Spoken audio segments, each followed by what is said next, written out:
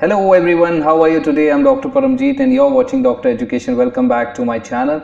As you know, I make videos about health and healthcare topics, and today I'm going to talk about natural family planning. Yes, today I'm going to give you 3 ways how you can control your fertility. You can opt to get pregnant or to avoid pregnancy by using these methods. These are 3 natural family planning method, and as you know, all the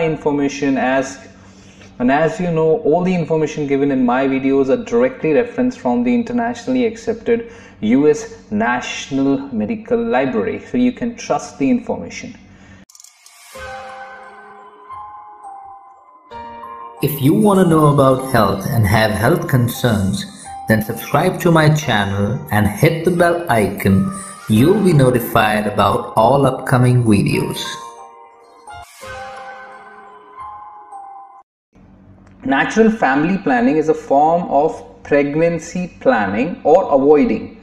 It does not involve machines or devices. Natural family planning also helps you to know when to have sexual intercourse without the risk of getting pregnant. It can be used if you are trying to achieve pregnancy also, or if you want to avoid pregnancy. This basically involves keeping a track of your bodily changes throughout the menstrual cycle. As a woman, you can do this. See, what happens is pregnancy can occur if sexual intercourse takes place right before or after ovulation. So ovulation is key.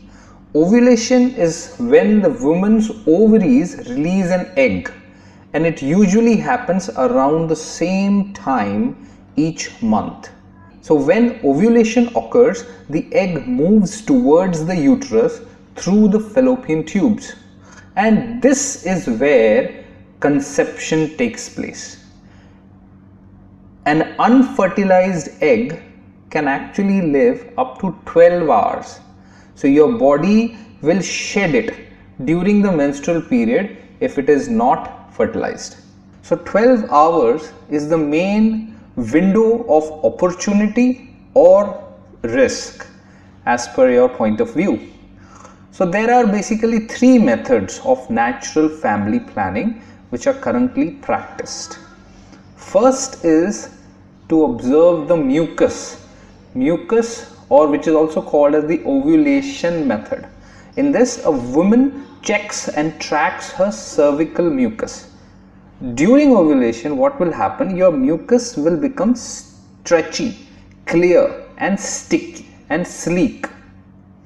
Basically, it will look like and even feel like egg white, uncooked raw egg white.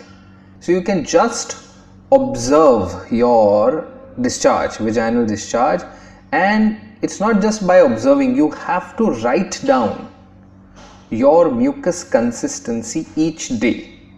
Only then you will be able to compare.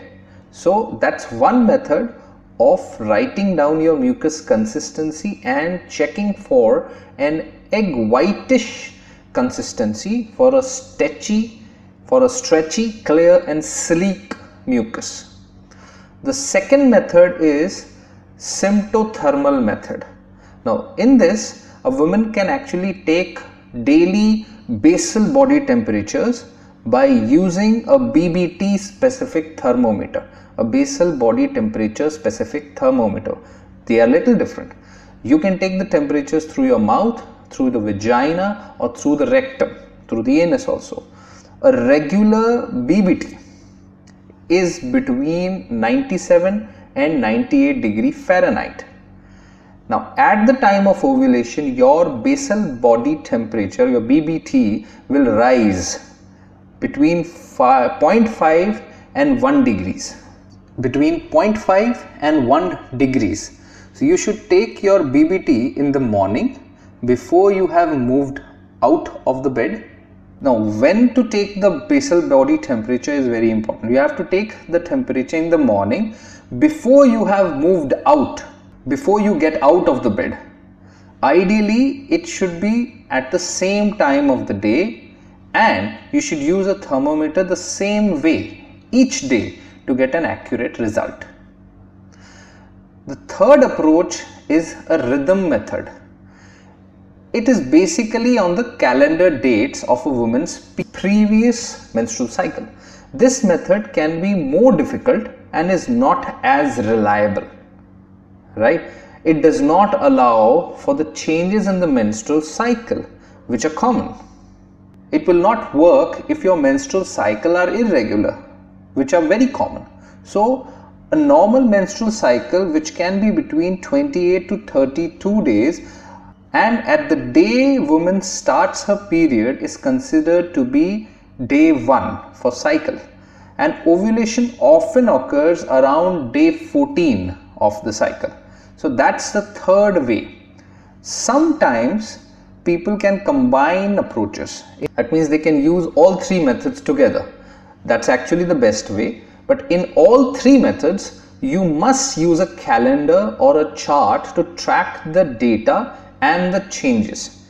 This predicts when you ovulate. So you can actually partake or abstain from sex during that time. Now, there are some other symptoms which you may notice during ovulation, which you can even track. These include bloating, backache, tender breasts, and sometimes pain in your ovaries, ovarian region, lower sides. Now, you may choose to find someone who can help you doing the tracking, or you may consider asking your gynecologist for a recommendation or regular counseling. But know well, when you follow the natural family planning method to prevent pregnancy, the success rate is about 90%. So it's not bad. So when you follow this method to conceive, the average 2 out of 3 couples who don't have fertility problems will become pregnant.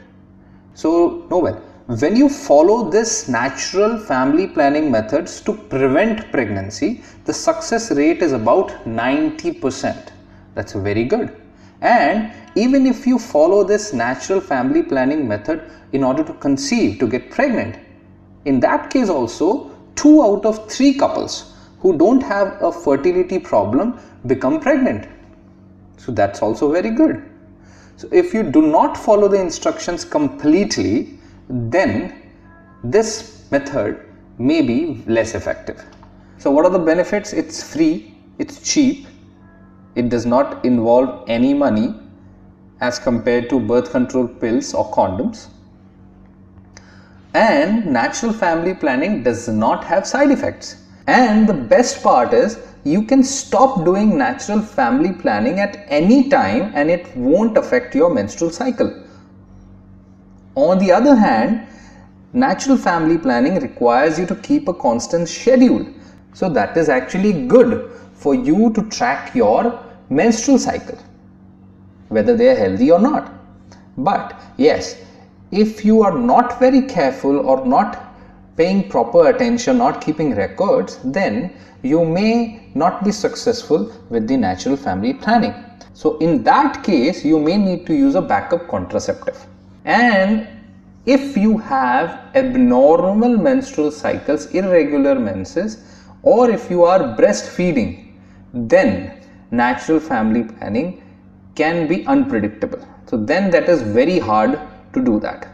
If you are already using a certain method of contraception and want to shift to natural family planning, before doing that, it's best to ask your own gynecologist whether there is any health condition that prevent you from using natural family planning. Then is it actually wise for your case to shift to natural family planning, and how long can you do that? And you can even discuss the cervical mucus consistencies, normal as well as during ovulation, with your gynecologist. So you should discuss these things with your doctor before shifting to this. If you are not doing anything, that doing this is better than nothing.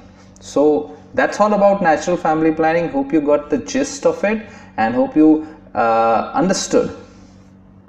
And hope you liked the video. If you did, then don't forget to share this video to every single woman you know, and Don't forget to subscribe and hit the bell icon. Those who don't know me, I'm Dr. Paramjeet and this is my channel. I'm a consultant physician cardiologist in Yashoda Super Speciality Hospital, Naranagar, Delhi NCR, and I make health and healthcare videos, all authentic and verified, top-notch videos. Don't forget to check out other videos, and I'll see you tomorrow, same time, same place. Stay connected, stay healthy.